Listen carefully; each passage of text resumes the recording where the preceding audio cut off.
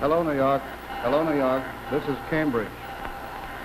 And this is the oscilloscope of the Whirlwind electronic computer. Since this computer was made in conjunction with the Office of Naval Research, why don't we switch down to the Pentagon in Washington and let the Navy's research chief, Admiral Bolster, give Whirlwind the workout. What's your problem, Admiral?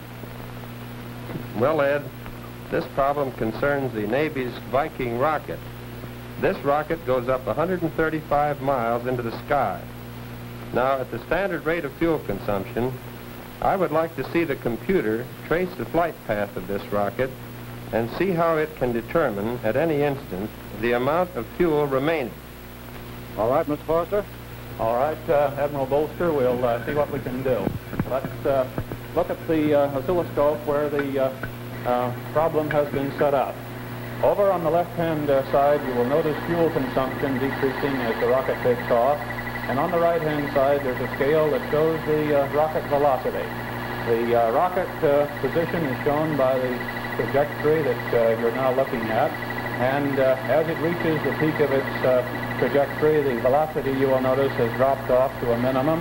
Then as the rocket starts down, velocity picks up again toward a maximum velocity when the rocket hits the ground. How's that?